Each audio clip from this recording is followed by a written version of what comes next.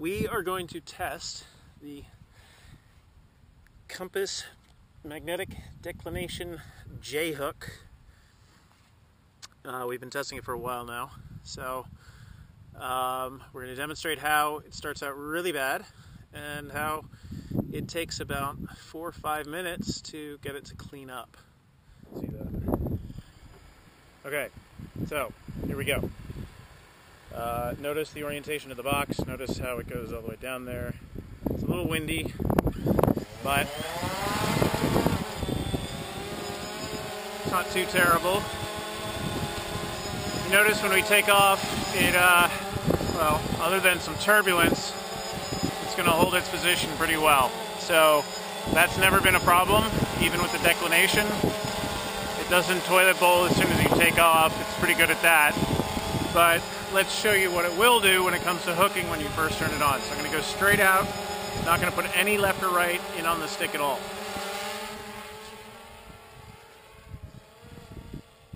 You'll notice not only did it start to drift off from the center, as soon as I let go, it did this nice big hook, and it's kind of started a little bit of a toilet bowl routine over there. It's about 15 to 20 feet off from where it should be. I'm going to bring it back, and it's going to do the opposite, and it's going to come right back to us.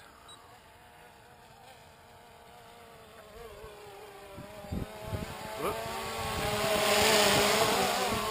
Okay, right over our head. You see it comes back, right?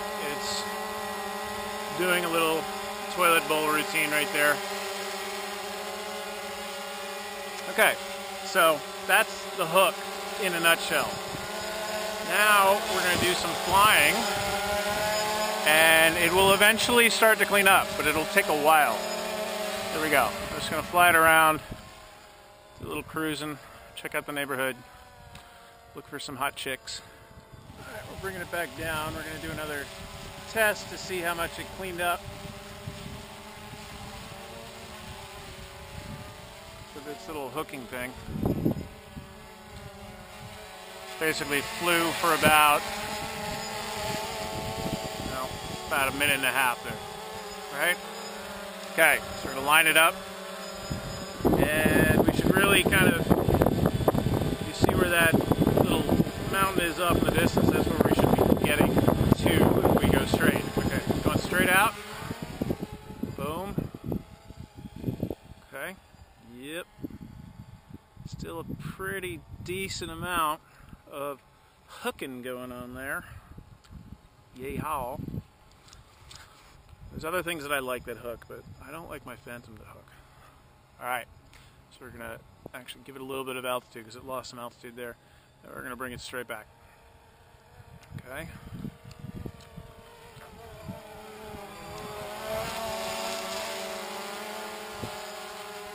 Notice how much space I've got here when I'm doing this.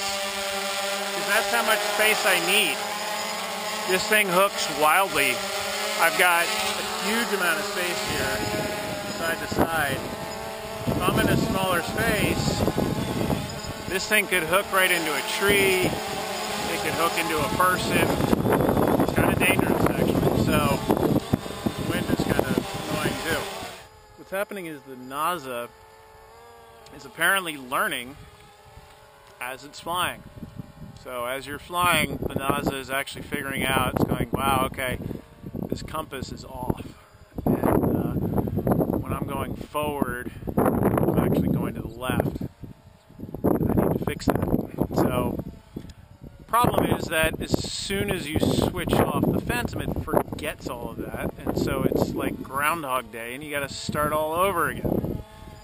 So DJI, what you really need to do, I wouldn't mind if I had to do that the first time I bought the Phantom, that it would do that little hooking thing, and then I would then it would just kind of stop after a couple minutes. It wouldn't be a problem. But the fact that I have to do that every time that I turn this thing on is a problem. It's really annoying, and I can only imagine for those people who have, you know, the declination here in Los Angeles is 12. I can only imagine those people in Christchurch, New Zealand, or Greenland, or northern Canada, what the hell they're dealing with, where their declination is in the high teens or mid-20s even. Alright, so you see the box down there that just flew away? Well, okay, that was kind of lined up there. What we're going to do is we're going to show you the course lock error. And the course lock, basically, one thing that I didn't know about course lock is that you can only set it once. You can only set it when you take off. You can't switch into course lock and then it'll automatically fly on the course that you're currently on, which, DJI, if you're listening, would be way cooler if I could have it fly the course that it's currently on when I switch into course lock. That would make way more sense. But apparently it only gets the course when you first turn it on. So, alright, putting it into course lock, it should fly straight. This is the direction we were in when we took off, but it's not going to. And get some altitude here first. Alright, you can see we're pretty much lined up with it. Now watch where it goes. Look at that.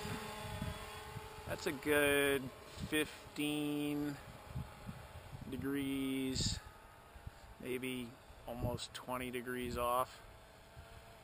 That is so far away from where I was, pointing. So the reason why this happens is because, again, the Naza is learning as it's flying. And so when we turned this thing on, that direction off to the left there, that's where the compass thought was the right direction. That's where it thought it was pointing. And then only over time it learned the right way to go. So that's a good indication of how bad the error is. If you go into course lock and you go miles off in one direction, you're going to see just how bad your compass is when you first turn your Phantom on. It's kind of shocking, because it's so far off. It's not even close. Alright, let's see if the hook is gone. We've done 8 minutes of flying. Should be gone by now. Okay. Flying straight. That's pretty darn straight. That's as good as it gets. That's what it should be when I turn it on.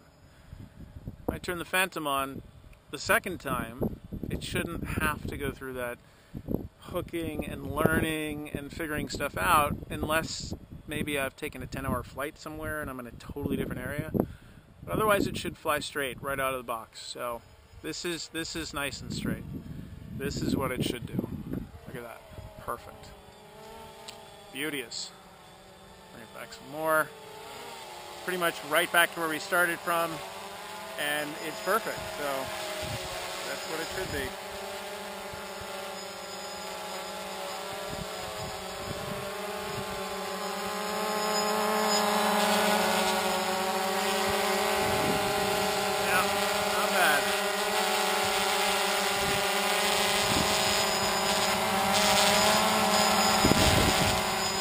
Sunset, by the way.